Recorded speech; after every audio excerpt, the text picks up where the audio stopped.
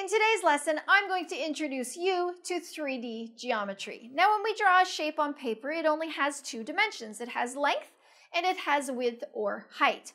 But we live in a three-dimensional world in which items have length, they have height, but they also have depth. And so if we're going to start solving more realistic problems, we're going to need to start using 3D geometry. So 3D objects have vertices, edges, and faces. Vertices are the corners. Edges are the straight lines that connect the vertices, and the faces are the 2D shapes connected at the edges. Now, we'll have a better conceptual understanding of all of these terms if we can identify them on a 3D figure. So let's go ahead and start with a cube. Now, a cube has 6 square faces, and the edges are the lines that connect the faces, and the vertices are the points that connect the edges.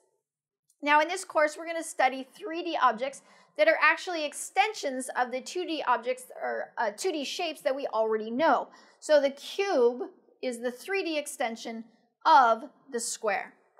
Now, a prism is made up of two bases that are connected by rectangular faces. That's an important thing to remember. So the shape of the base determines what the prism is called. And this one has a triangle base, and so it is called a triangular prism. This one has a rectangle base, so it is called a rectangular prism. Now, a pyramid has a polygon for a base and 3 or more triangular faces that meet at a single vertex. So the shape of the base, again, determines what the pyramid is called. And this one has a square as its base, so it is called a square-based pyramid. And this one has a triangle as its base, so it is called a triangle-based pyramid. Now, what would happen if we made a prism or a pyramid with a circular base? Well, then the result wouldn't exactly be a prism or a pyramid, but they would have some similarities, and we'll talk about that. So here's a circular base. This is a cylinder, and this circular base, where it meets at a single point, is called a cone.